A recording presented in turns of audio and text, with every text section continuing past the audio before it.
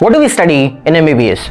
Let's find out. In first year, we have three subjects: anatomy, physiology, and biochemistry. In anatomy, you study about the structures of human body by dissecting the cadaver. In physiology, you learn how human body functions, and biochemistry is all about the chemical reactions at the cellular level. In second year, we have pathology, pharmacology, and microbiology. Pathology is the study of diseases, microbiology is the study of microorganisms that causes infections, and pharmacology is all about the drugs used to treat all these diseases. In third year, we have ENT, Ophthal, community medicine, and forensic medicine. In ENT, you treat the conditions of ear, throat, and nose.